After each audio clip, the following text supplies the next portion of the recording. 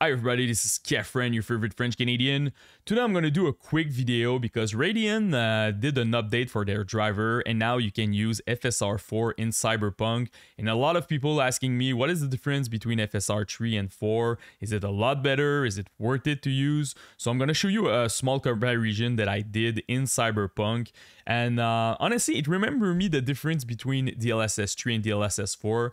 I had a lot of noise flickering in DLSS 3 and now it's pretty much over with the DLSS 4. It's a lot better. And I feel like it's going to be a little bit the same with FSR 4 and FSR 3.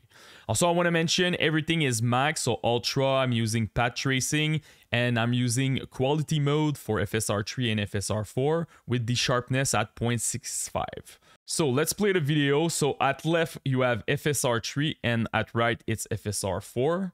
So let's press play. As you can see over there, you're seeing a lot of noise in your image. And now it's completely gone with FSR 4. It's a lot better for foliage, light. Also, when you see fence, it's FSR 3 struggling with the fence. You're seeing a lot of flicker, a lot of noise in your image. And now it's a lot better. For the sharpness, it's not a huge deal. It's probably 5% a little bit better. It's tough to see with YouTube compression. But the big difference in when you are in motion. In motion, it's a lot better. It's a lot more sharper, less blurry. I really like what they did. But I'm telling you, all those foliage, fence, lights issue with those flickering and noise in the image are completely gone with FSR 4.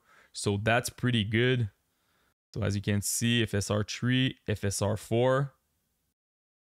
So yeah, that's pretty much it. I'm going to show you 3 benchmarks at the end of this video. I did the benchmark with FSR 3, FSR 4, and also I have added XeSS 2.1, the new version from Intel. And for me right now, when I do the comparison, I feel like FSR 4 is the one that you should use if your GPU is compatible. After that, you should use XeSS 2.1. It's a lot better than FSR 3, so I really recommend to using it.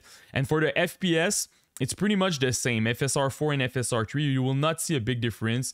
You will not necessarily optimize more your FPS with FSR 4 when you compare quality versus quality. It's more about your image quality that will be a lot better with FSR 4. So if you have it available, I really recommend to using it. I hope AMD gonna push more compatibility in a lot more games in the future, but this is pretty much it.